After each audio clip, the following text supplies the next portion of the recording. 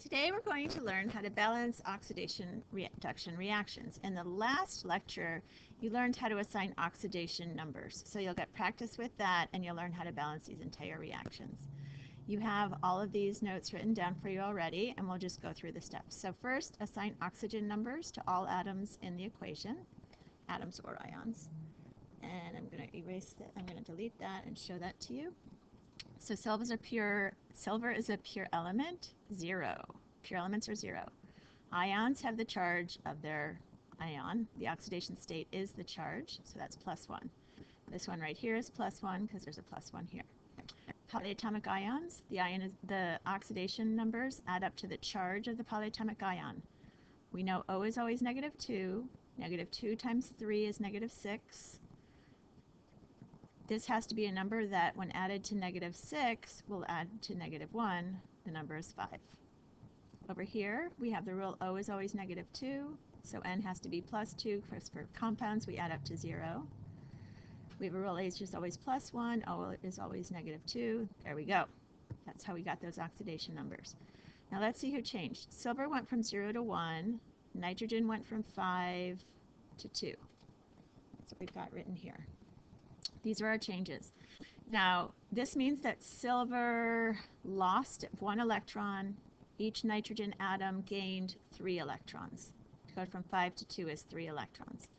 We have to balance the number of electrons. We cannot have excess electrons sitting around, so we have to figure out, how do we make this change of 1 in the silver equal the change of 3 in the nitrogens?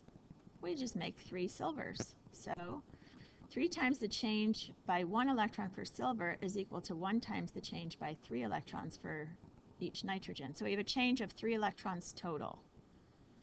And this is what it'll look like. The oxygen and the hydrogen, let's erase this for a minute. Oops.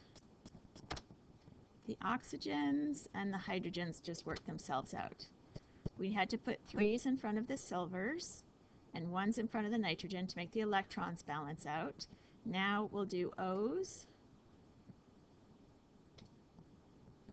So O's, you do O's before H's. We have 3 O's here. We have 1 O here. That means I need 2 more O's. So I put a 2 in front of the H2O to balance the oxygens. And now I do the hydrogens. We've got 4 H's right here. So I put a 4 on the H plus to balance the hydrogens, and that one's done. Next one. Okay, so step 1, assign oxidation numbers, identify the atoms which change oxidation number. Let's do that. We're going to assign oxidation numbers. Now these are all going to show all at once. I'll explain how they came out. Pure atoms, pure elements, 0. 0. Ions, oxidation state is their charge, so +1. These have to add up to -2. Each O is -2. O is always -2 unless it contradicts with a different rule above the rule for oxidation state designations. So O is -2. We have 4 of those. That adds up to -8 right here. The total has to add up to -2. So the S must be 6. So that's 6 minus 8 because of the 4 O's. 6 minus 8 is -2. Ions, oxidation state is their charge. O is -2. We keep going over that. If O is -2, and we have 2 of those, the S must be 4 in order for this to add up to 0. H is always +1, always 0. So let's see who changed. Chromium went from 0 to 3, 0 to 3. Sulfur went from 6 to 4, down by 2. Notice we have an up by 3 and a down by 2. So we need to balance out the 3 and the 2. It's not going to be 5. It's going to be 6. This is thinking least common multiple. So we can put a 2 in front of the chromiums, a 3 in front of the sulfurs, to make the total change in electrons for the chromium 6 and the total change in electrons for the sulfur 6, because we have to balance our electrons. And we'd balance the O and the H by inspection. So we would put our 2's in front of the chromiums, our 3's in front of the sulfurs, then you do the oxygen. So we had 12 O's here, 3 times 4 is 12. We had 6 O's here, so we need another 6 O's. That's where the 6 comes from in the water. I could delete that so you don't see that right now. So now we know we have to put a 6 in front of the O, and we have to put a 12 in front of the H plus because we have 12 H's right here, and there are no H's anywhere else. Okay, this one's a bit more complicated. You can ignore it. It would be an extra credit problem. So if you want to skip to the next part, you can. The next part is where you try these on your own. And at the end of the video, I will show you the answers. So if you want to skip this, you're welcome to. This would be when we have a test or a quiz, I'd have an extra credit problem like this. This one is where it says, identify the atoms which change oxidation number. Insert temporary coefficients so that there are the same number of atoms that changed oxidation state on each side. You might want to add in so that there are the same number of atoms that changed oxidation state on each side, and let me show you what that means. You're going to learn in this problem, where are we? This one, that the chromium is going to change oxidation state, and the iron you should be able to see went from 2 to 3 right away.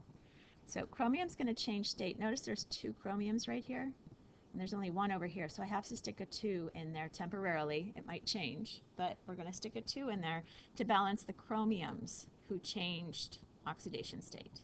We don't do this for the oxygens or the hydrogens because they are not going to change state for these problems. You assign your oxidation numbers. So O is -2. -2 times 7 is -14. The total has to add up to -2. So if I have 14 here, the total here has to be 12, but I have 2 of them. So each is 6. 6 times 2 is +12. -2 times 7 is -14. 12 and -14 is -2. That's how these numbers came out. All right, H is +1 because it's a +1. Ions always have the number of their charge as their oxidation state. Fe is +2, Cr is +3, Fe is +3, H is always +1, O is always -2, sorry. O is always -2, unless one of the oxidation state rules above the oxygen rules contradicts that oxygen could be -2. So who changed oxidation number? Chromium went from 6 to 3. 6 to 3. Iron went from 2 to 3.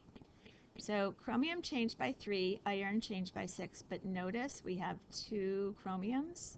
So really the total electrons for these chromiums, each changes by 3, but I have 2 chromiums, so the total change for the chromiums is 6 right now. Let's see what happens here. So steps 1 and 2, we assigned our oxidation numbers. We saw how much things changed by. You don't have to write this entire part out when you're doing these on your own. This is just for when you're first learning this.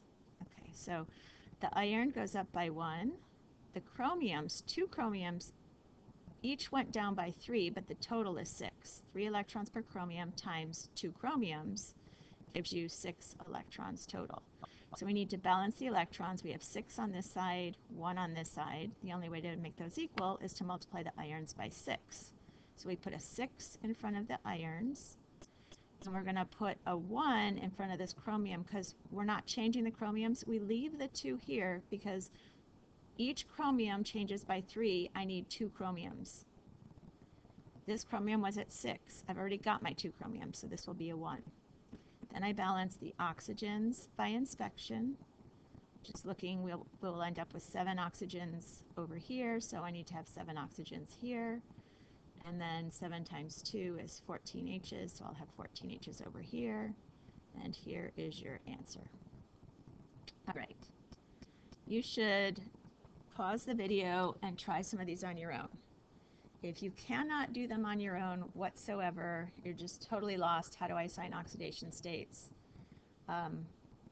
You can look at the answers. But just remember, this would be 0, H is +1, O is -2, you can calculate the S.